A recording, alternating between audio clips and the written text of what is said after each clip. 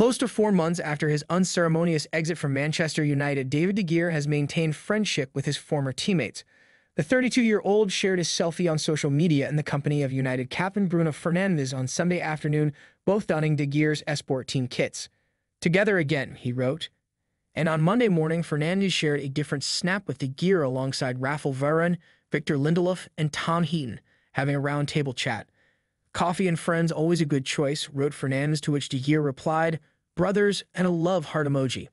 The recent public display of close association between the former Reds shot stopper and United players comes a fortnight after he was spotted attending a United women's team game in Manchester at a time when his big-money replacement has struggled to impress at Old Trafford.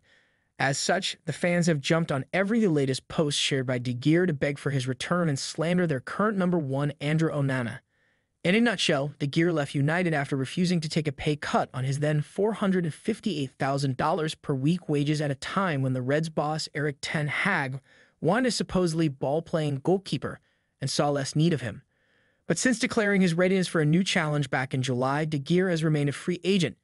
Anyway, 35-year-old John Evans earned a short-term deal at United after a few training sessions in July. Maybe Ten Hag might have a change of heart and reconsider De Gea in the next transfer window in case Onana fails to find consistency between the posts.